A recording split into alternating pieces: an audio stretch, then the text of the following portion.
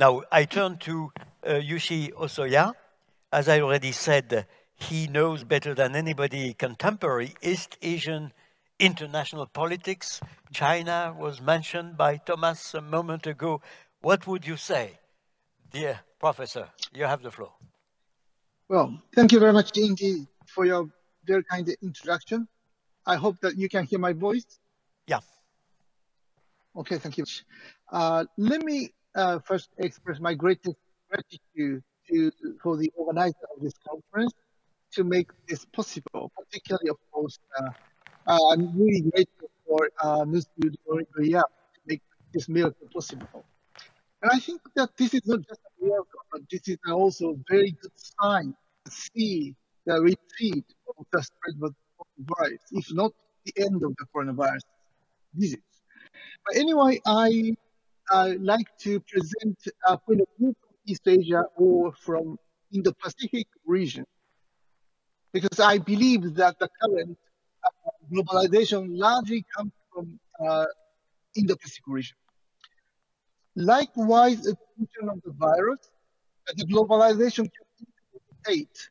We now know that globalization has not ended with the spread of the coronavirus. However, we are seeing the globalization that is quite different from globalization as we knew.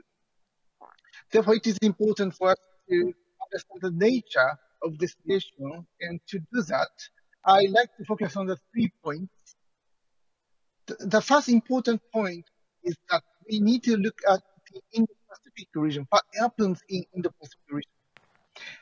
I'm particularly glad that WPC conference has been quite kind to Asia, or Asian participants.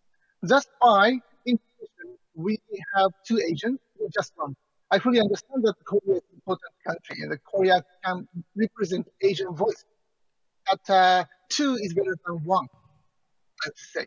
So that's why I think that the WPC really reflects the current international politics.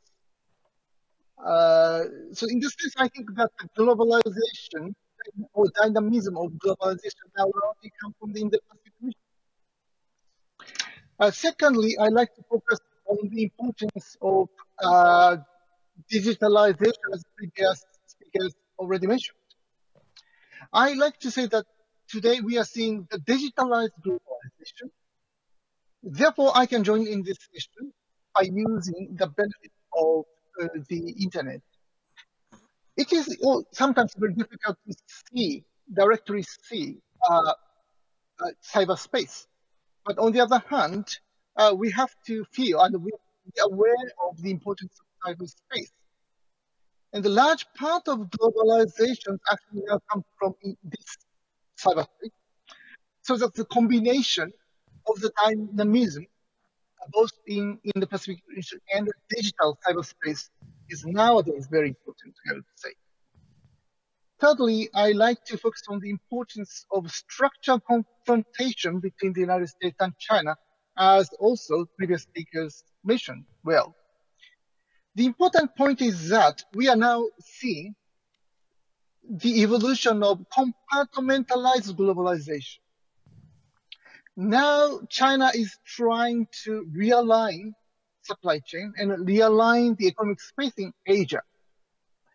Because both United States and Europe have become much more hostile to Chinese activities. That's why I think that China is trying to be closer to the ASEAN.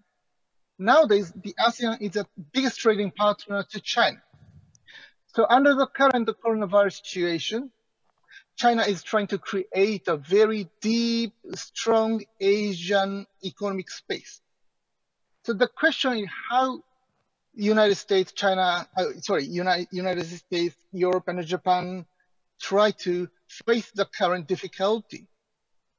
The United States government under the President Joe Biden is trying to create much stronger cooperation among democracies.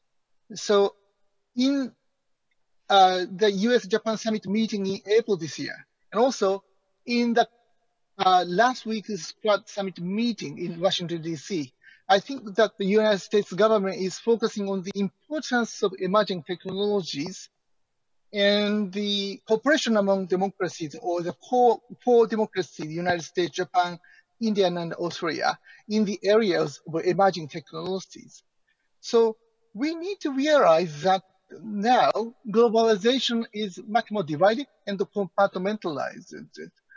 The question we are facing now is whether we try to end this compartmentalization, or whether we try to focus on the importance of cooperation among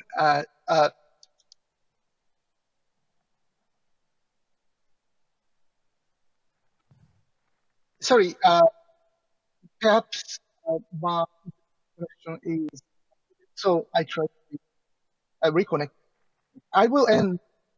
Just I like by saying that both Japan and Europe are seeing the importance of the current quite rapid transformation of the nature of globalization.